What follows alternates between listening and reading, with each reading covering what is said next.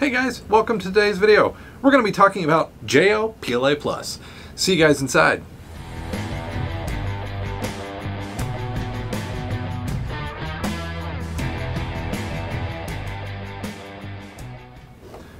Hello and welcome to today's video. Today's video we are going to talk about JAYO PLA Plus. Now, PLA Plus and PLA Silk. We're going to basically look at 5 things with this. So, JAYO actually sent me filament to give it a shot. So this is sponsored by them. These are the 2 types. They sent me white PLA Plus and they sent me silver silk PLA. So I'm going to discuss both those, and actually you can see I've got 2 models that I printed with the white PLA Plus. Basically I'm going to cover 5 topics here. So I'm going to cover color, because I do want to talk about that a little bit. Cost, where to find it, and ease of use, and paint and detail. So basically, what I want to cover with these is how does this cost compare to other PLAs that I use similar, like Inland and Duramic and different things like that, how they rate in comparable cost. Locations where you can find it is pretty straightforward. Honestly, the easiest place to find this stuff is Amazon. So I'm going to direct you to the Amazon site for that one. There will be a link down in the description for the PLA and different types. They've got PETG, they got ABS, they got all kinds of stuff. But at the end of this, it's going to be my full overall opinion. Is this PLA one you want to get for your shop, or just your individual printer? I'm basically running a print shop now with as many printers as I've got. So I want to cover those all in detail. So I'm going to break this up a little bit, and honestly, you're going to see this guy go from printed to paint. So let's head off with that. And if you're liking the content on the channel and you're interested in seeing me do more videos on different PLA types and different brands and different things like that, make sure you leave me a comment down below that you would like to see that, or if there's a brand that you think I should try. Let me know down below, because I don't try a lot of these. I think I've tried Isan and a couple other brands. I found one that I like that works really well, so I'm completely open to trying new things, especially if it's something that you want to see on the channel. So we definitely want to get that out there. Make sure you hit the subscribe button. Join the crew. This channel is growing at a great rate. I want to make sure I'm getting good content out there, so definitely your guys' feedback, and share this with anybody that you know that does 3D printing. So let's get to that first bullet point of cost.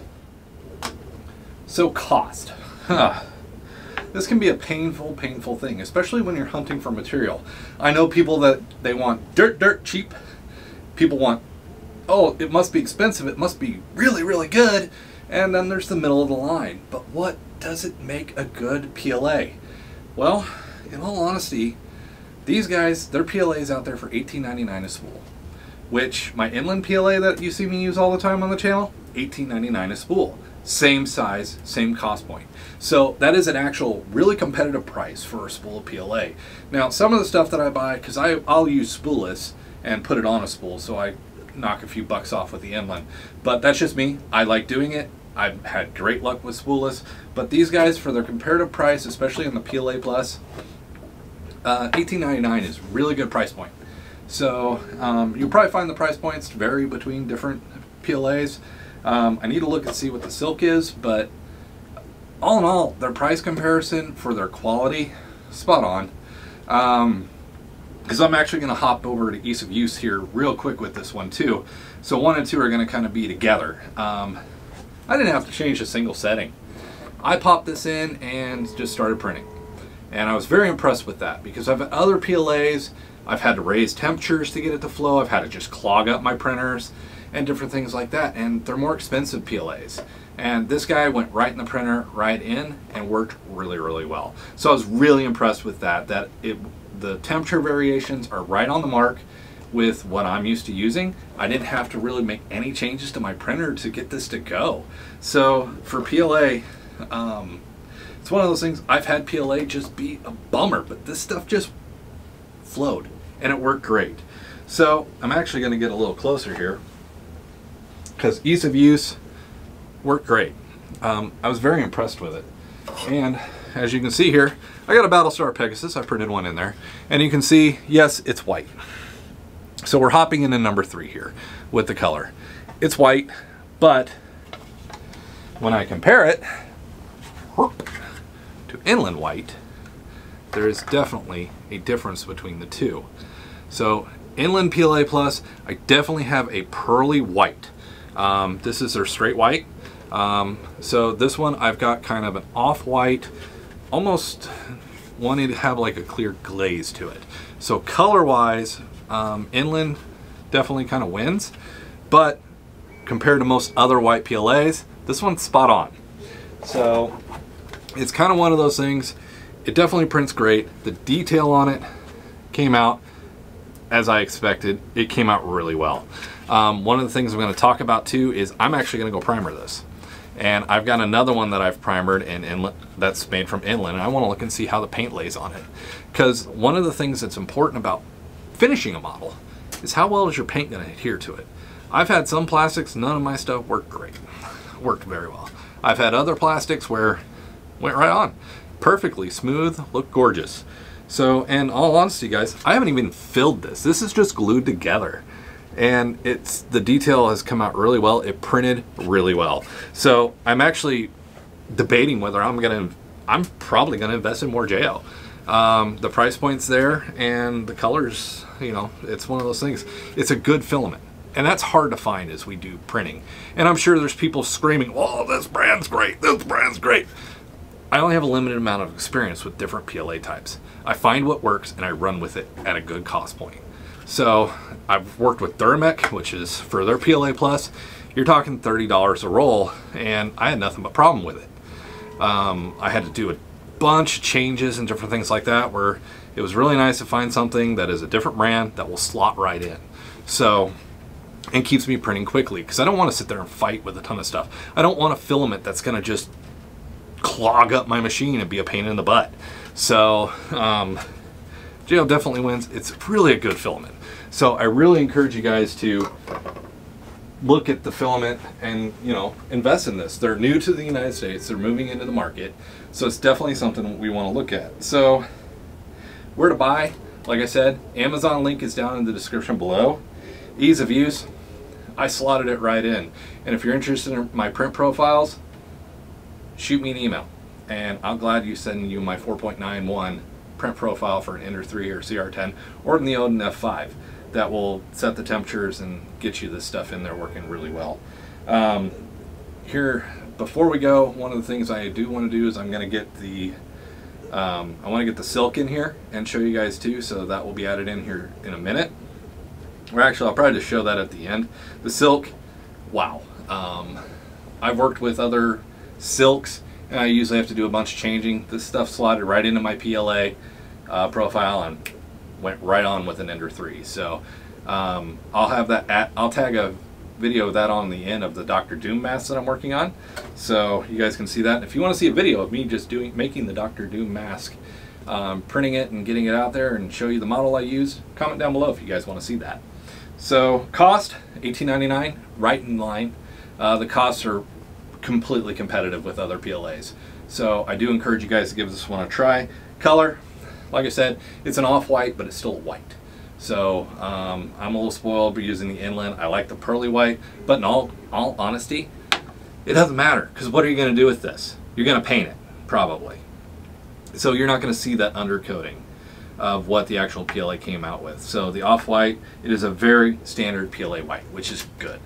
So definitely kind of keep that in mind if you're printing, if you're wanting that pearly white. Definitely look at your color sets. And paint and detail, well, we're going to get to that here in a minute, because I'm going to go prime this thing probably right now and come back to you guys on that part. So let's wait for that to be done. I'll be back in a second with the painted model. Okay guys, so I went out and did the painting. So got two battlestars painted from the same can, same method, black primer over gray, or black primer then gray primer. So taking a look at these, can you tell which one's the JAYO? Is it the one in my right hand, A, or is it the one in my left hand, B? So just kind of giving you a good look at the print. Here's A. Can you tell which one's which? To find out, join me next Tuesday as I do a YouTube short on this very thing. I'll give you the answer on Tuesday. If you want to, leave your answers down in the comments down below. But Painting wise, I used Army Painter primer, black, gray. I do black underneath, and then I come back with the whatever the hull color is going to be to give a shadowing effect is why I do that. So one other thing I'm going to point out with JAYO is here's the actual filament on spool. That's what I have left of the white after doing testing and printing fun things. But one thing I am going to tell you is this spool is a bit whiter than some of the other spools out there, the ESON or the other spools. So you guys have seen me use these spool carriages on my printers. I put the spool in there. Unfortunately, it doesn't fit very well on my carriage, which kind of did create some pull problems for me. But if you're doing the printer arm on the printer, it works just fine. So, but if you're doing the carriages, just kind of be careful. It doesn't fit very well. The carriage is too short. So that is one problem that I ran into. The filament spools, they're spool, I wish they weren't black. That's my only thing. They don't let us recycle black plastic where I'm at, so that does kind of create a problem in recycling and stuff like that. But there are companies out there, and I plan on doing a video where you can send your empty spools and stuff to be recycled. So the last thing I want to talk about is the silver silk. I was very impressed with the way this turned out. So this is a Dr. Doom mask. This was actually for a coworker that I'm working, asked me to print this for him. I have done very little cleanup. I pulled the supports. As you guys can see, that silver silk comes out slick on my standard PLA settings. Inland PLA and different brands like that, I usually have to heat it up more to get it to work. So I was very impressed with the silver silk filament. This is probably something I will definitely keep more in my inventory, just because it printed really well. I usually just do everything in white, but a little bit of cleanup, go over the rough areas with a heat gun where I sand or wherever to pop that color back out. And this guy's ready to rock and roll for some paint on the metallic parts to give it some accent and stuff like that. But all in all, there's not a lot of work to have to be done with this one. So I was very impressed with the quality of print. So the silk filaments are really easy to use that I'm finding from JAYO, and I actually want to get some more and try out a few other colors and different things like that to see if I have the same success. This was completely done on an Ender 3. I use these on my CR10s V2s and V3s, just testing the filament across multiple different printers that I have in the shop. Granted, they're all Creality. I didn't get a chance to test it on the Odin 5, unfortunately, but I imagine I will use it on the Odin 5 at some point. So all in all, they worked on whatever printer I had in the shop, and I was very impressed by that. So, because Duramic, it doesn't like my CR10 V2s very much. I pop in that V3, works like a glove. Pop it in Ender 3, it works great. But for some reason, my V2s don't like it. Yeah, it is what it is. So, guys, I do recommend this filament. If you found this video informative and you want me to do trials on other filaments, let me know down in the comments down below. Give this video a like and make sure you hit that subscribe button if you're new here so you get notifications and different times of when videos come out. So catch you guys next Tuesday for the answer on the battle stars, and we'll see you in the next video.